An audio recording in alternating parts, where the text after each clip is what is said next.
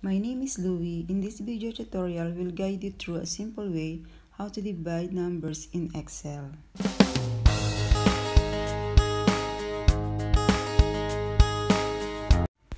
Today, I'm gonna show you how you do division in Excel. I have Excel opened on the computer. This is an easy formula. There's a column C and column D. We'll divide them. The result will appear in column E. Click on the cell in which you want to display. The result, select E2. For our first calculation, use equal sign and click on the cell that contains the first number to be divided.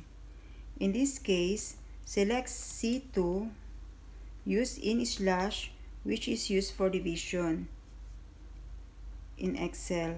Click on the cell which contains the divisor, which is D2.